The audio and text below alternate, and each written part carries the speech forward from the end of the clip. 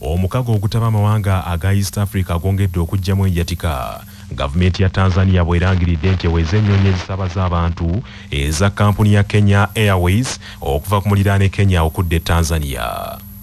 Gavumenti ya Tanzania ayise mu kitongole kyayo ekivunaanyizibwa ku mbuuka z'ennyonyi neerangirira nti okuva ng'ennaku z'omwezi 22 omwezi guno teri nnyonyi ya Kenya Airways egenda kukkirizibwa okuddayo okulinnya ku ttaka lya Tanzania. Tanzania mu kiwandiiko kyefulumiza etegeeza nti kino ekikoze kwesasuliza ku Kenya olwa gavumenti ya Kenya okugaana ennyonyi z'emigugu eza Tanzania eziyitibwa Air Tanzania okutwala ebyamaguzi mu Kenya nga biva Tanzania, so nga kino kyakanyizibwako mu ndagaano eyakolebwa mu 2016. Enyonyi za Tanzania eza Kenya Airways buli sabbiiti zibeera n'engendo 33 okutwala abasaabaze okuva mu kibuga Nairobi okudde Dar es Salaam mu Tanzania, wabula ekiragiro kino kyolekedde okukosa ebikumi n'ebikumi by'abantu. Abakungu mu mukago gwa Non-Aligned Movement NAMU abakungaanidde ku woteri ya Speak Resort Munyonyo olwaliro beekenneenyeza ekiwandiiko ekirimu ebyasalibwa mu lukungaana lwa NAMU olwasembayo okutuuzibwa mu Oktoba 2019 mu kibuga Baku ekya Azerbaijan. Olukungaana lwa NAMU olw'omulundi ogw'e19 lutandise olwaleero era abakiise abalwetabyemu okuva mu mawanga okuli Colombia, Burkina Faso, Afghanistan wamu ne Malaysia, Misiri, Algeria, United Arab Emirates n'abalala batandikidde mu kwekenneenya ebyakanyizibwako mu lukungaana lwa NAMU olwasembayo okutuuzibwa mu kibuga Baku. Obukiiko bubiri okuli ak'ebyobufuzi n'ak'ebyobusuubuzi butondeddwawo okwetegereza ebyava mu nsisinkano eyo eyasembayo okutuuzibwa. Ensonga ezitunuuliddwa ennyo mwe muli ebyenfuna n'enkulaakulana z'amawanga ago, ebyobulamu, obwavu, entalo n'ebizibu ebirala ebisoomooza amawanga ga Namukago. Waakubaawo n'okubaganya ebirowoozo wakati w'abaminisita abavunaanyizibwa ku nsonga z'amawanga amalala.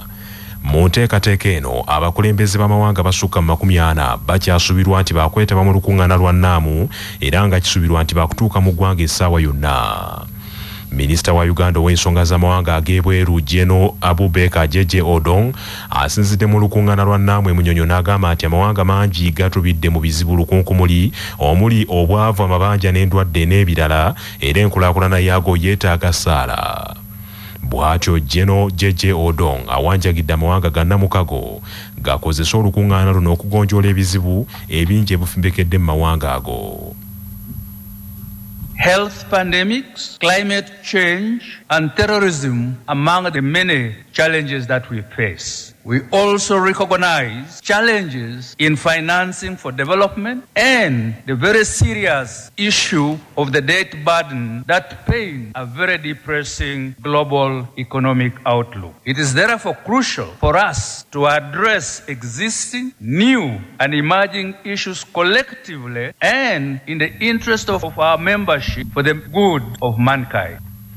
Minisita w'ebyamawulire, tekinologiya n'okulungamya eggwanga Dr. Chris Baryomunsi ategeeza nti Uganda yakuganyulwa nnyo mu nkuŋŋaana zino okuli olwa NAMU n'olwa G77 plus China. They are going to be staying in our hotels, they are eating our food, they will do shopping, so there are those direct benefits. But the most important are the medium long-term benefits, because we are going to be engaging these delegations. In addition to the summit, there will be these bilateral engagements. We have a trade and business summit that is Poliisi ng'eyita mwogezi wa poliisi y'ebidduka Michael Kananura egambye nti bongedde abasirikale ba trafiki ku nguudo okuli olw'ebusaabala, olw'emunyonyo, omutungo n'enguudo endala abakungu bano batambule nga mpawo kibataataaganya.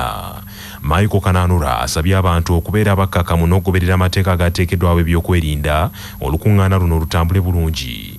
Ku Northern Bypass ku roundabout ey'Ebusega oba ku flyover ey'Ebusega ne ku slip roads emmotoka zonna zijja kubanga zikyusibwa ate nga tezikkirizibwa okubanga zaccessinga Kampala Express nga waliwo obwetaavu wonna. Abasirikale baffe bajja kubeera buli wamu.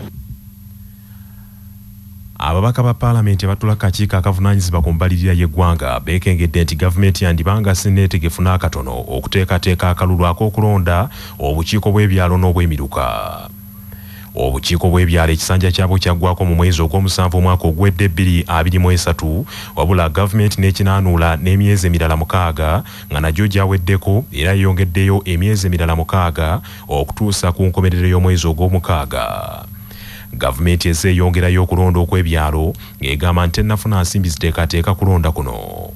Ssentebe w'akakiiko ka Paalamenti akalondoola gavumenti ez'ebitundu Ojada Martin Mapenduzi asinzidde mu kakiiko ka Paalamenti akavunaanyizibwa ku mbalirira y'eggwanga lino akakyekenneenye embalirira y'eggwanga ekyali mu bubage n'agamba nti mu mbalirira y'eggwanga ey'omwaka ogujja gavumenti erina yadde omunwe gw'ennusu gwe yatadde ku nteekateeka ey'okulonda obukulembeze bw'ebyalo ekiraga nti okulonda kuno tekujja kubaayo. You are aware that recently Parliament extended by another 180 days. And when you calculate by July, these 180 days will have expired. After July, whatnot, the country should be preparing to elect new leaders. And so there is need to have money in the budget for that exercise. It's not indicated. Akakiiko k'eggwanga ak'ebyokulonda kaategeeza nti keetaaga ensimbi obuwumbi 54 wabula gavumenti yasimba n'enjala mu ttaka nti ensimbi ezo zikyagibuze. Wadde ng'obukiiko bw'ebyalo ekisanja kyabwo kinaanuddwa emirundi 2 egy'omuddiringanwa. Akakiiko ka Paalamenti kano kakitegedde nti n'ensako gavumenti gyewa bassentebe b'ebyalo eya buli mwaka mu mbalirira y'omwaka ogujja teriimu. Gavumenti buli mwezi esasula bassentebe b'ebyalo ensimbi omutwalo gumu bwe guti nga mu mwaka omulambaaji emitwalo 12 buli ssentebe w'ekyalo. Gavumenti ekakasizza nti kaweefube waayo ow'okuteeka endagiriro ku byapa by'ettaka mu nkola eya posta wakuvaamu ebibala omuli n'okumalawo ekibbattaka abantu abasukka mu omu okwenyigiriza ku kyapa kimu eky'ettaka n'ebirala. Endagaano eno gavumenti enteekateeka eno gavumenti egamba nti egenda kugiteeka ne ku bannyini bizinesi kijanguyizenga mu kusolooza omusolo n'okuyambako bizinesi ezeetaaga obuyambi nga bwe gaali mu kiseera kya COVID-19. Bw'abadde ayogerako eri bannamawulire mu kibuga Kampala, Ssenkulu wa Posta Uganda bakulembeddemu okuteeka endagiriro ya posta ku byapa. James Alinaitwe agambye nti nnyini ttaka anaafuna obuzibu ku kyapa ky'ettaka lye agenda kubawa ddembe okukozesa endagiriro ya posta ng'akamu ku bujulizi mu kkooti singa wabaawo omuntu ayagala okubba ettaka lye. Ekibaddewo nti abantu abangi tebalina ndagiriro, so omuntu bw'aba ayagala kubba ettaka lyo agenda mu land n'ateekayo kabiyeti ye katulandi nenoonya okukuwa nga tesobola kutegeerawo. So because of that abantu abangi babbiddwa kwetaka.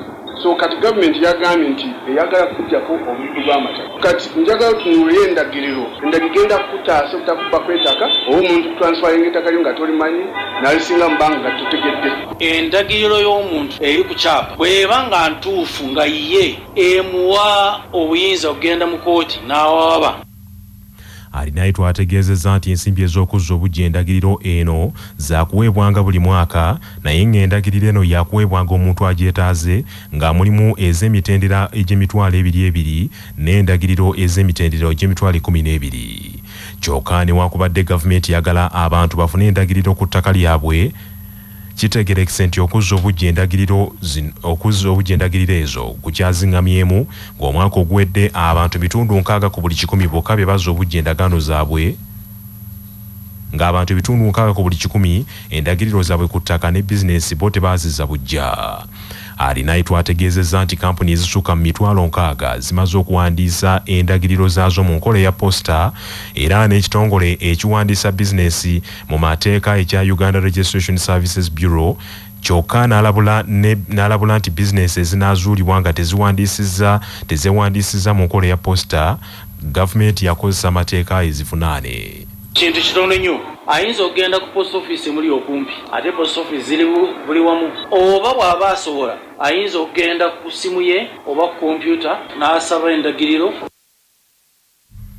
Okuwandiisa ebyapa okufuna endagiriro mu gavumenti omuntu kimwetaagisa okuba n'endagamuntu n'obufaananyi bubiri obwa paasipooti. Bino bijjidde mu kiseera nga bannansi bangi abalina ettaka ery'ebyapa basiiba mu maziga agatoogerekeka olw'okusanga ng'ettaka lyabwe lyagabwako ebyapa ebisukka mu kimu era nga bangi basenguddwa ne bafuuka momboze.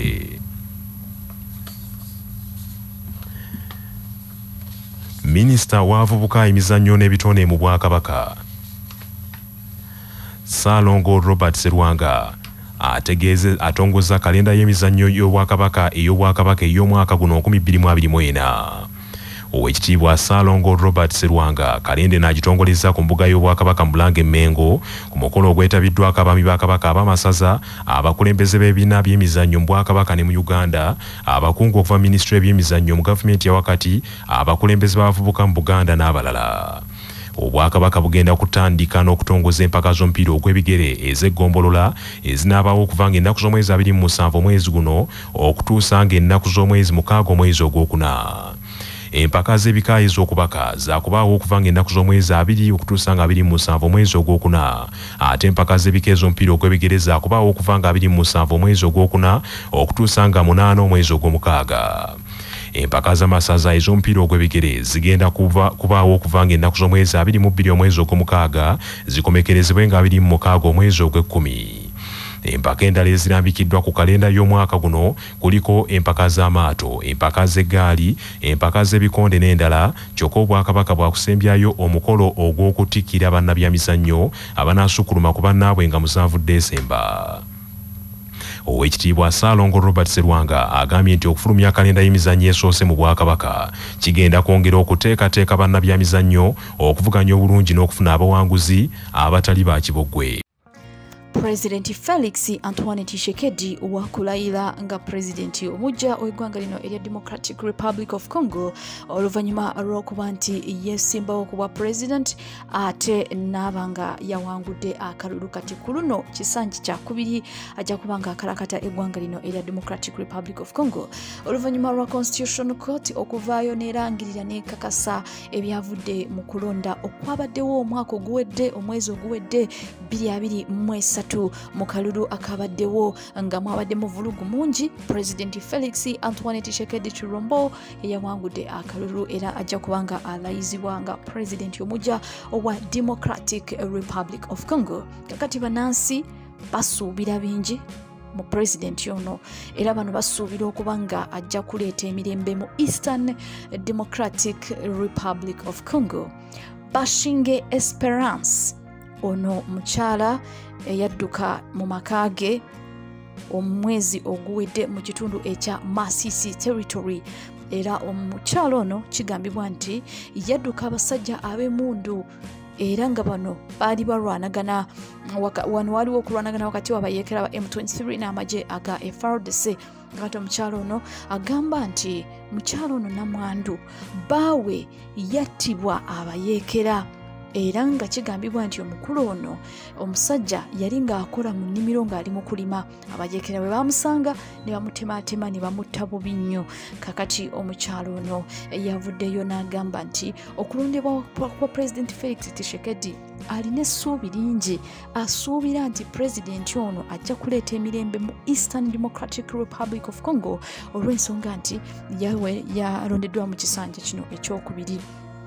Mukyalo ono yavuddeyo n'agamba nti President Felix Tshisekedi ajja kubanga alayizibwa very soon wabula alina essuubi lingi nti pulezidenti ono nga we yasuubiza yandikwata ku nsonga za Eastern Democratic Republic of Congo. Omukyalo ono yagambye nti ali mu kubonaabona, ali mu kuyita mu buzibu bungi, ku kyalo kwali talina mirembe. Esperance yavuddeyo n'agamba nti yasupporting ono President Felix Tshisekedi era asuubira bingi okuva mu president yono. Omukyalo nagenda maaso n'okubanga alabirira omwana we w'emyaka 4 ate nga ali lubuto, baawe yagenda okufa ng'omukyalo ono ali lubuto era kigambibwa nti ajja kubanga azaala gye bujja maaso, asigaza omwezi gumu okuba nti azaala bebi gwalina. Kakati omukyalo nagamba nti tayagala kuzaala ate mu kifo kyazaaliddemu ate baddemu bayingire dduka baddemu badduke. Kakati omukyalo ono agamba nti ayagala okubanga abeerawo mu mirembe, asula mu mirembe ku kyalo kwali, ayagala kusula nga teyeeraliikiridde olw'ensonga nti DR Congo mulimu okulwanagana okw'enjawulo okuva mu bibinja ebyabayeekera ab'enjawulo abagenda maaso n'okubanga batigomya eggwanga lino erya DRC muli okubba ebyobugagga ate n'okugenda maaso n'okubanga ate babba n'ebintu by'abantu. Kakati omukyalo ono yavuddeyo alaga okunyolwa n'agamba nti ayagala okulaba nti gavumenti ebaako kyekola ku nsonga za Eastern Democratic Republic of Congo waddewo emirembe ate naye abeere mu mirembe. Stay tuned.